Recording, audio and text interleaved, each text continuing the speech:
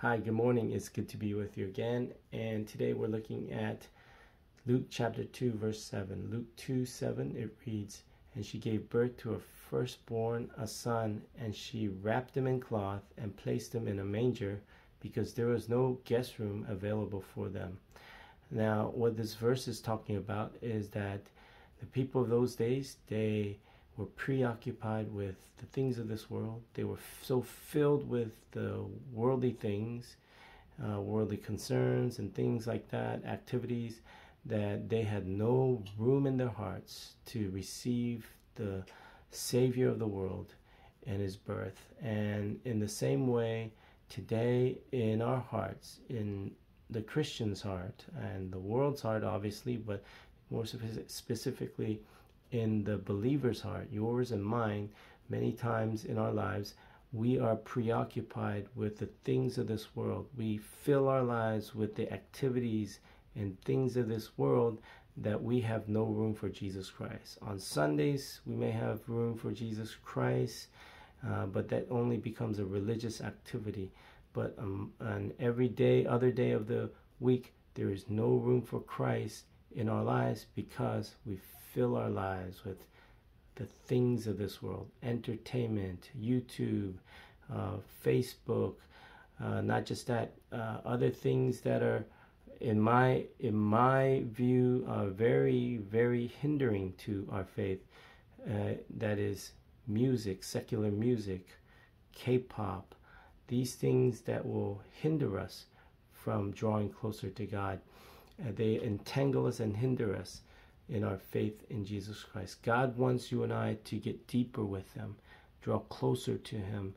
He wants to reveal his glory, his power, his love to you in greater measure, in ways that you and I have never experienced before. He wants to take us there, and we can't receive him because these things, these wonderful, great promises, because we are not looking for him. We are so preoccupied in our hearts. We're so filled with other things. And so what God wants you and I to do is empty ourselves of these things that would hinder us. Empty ourselves of all the worldly things that so fills us and consumes us, that hinders God from coming in. Empty those things out and let the Holy Spirit fill you with more of God. Just a few verses. Paul writes in 1 Corinthians chapter 10, verse 23. He says, "Everything is permissible, but not everything is beneficial." So in your Christian life, my Christian life, remember that everything, it's allowed. We're free to do those things, to choose to do these things that may not be sinful, but be sure that they do not hinder us from growing in Christ, okay? Because Paul here says not everything is beneficial. Everything is permissible, we're allowed to do, but they may not be beneficial. They might not be beneficial, or they might not be edifying. That's the more exact word, more accurate word. They may not be able to build us up. You and I, we should want things in our lives that will build us up, edify our faith. And so let's throw these things away, empty ourselves of these things. Paul wrote in Hebrews, right? He wrote, "Let us throw off everything that hinders us," and so entangles us. So anything that hinders us or entangles us in this world and keeps us from going deeper with Christ, let us throw these things off and let us fix our eyes on Jesus.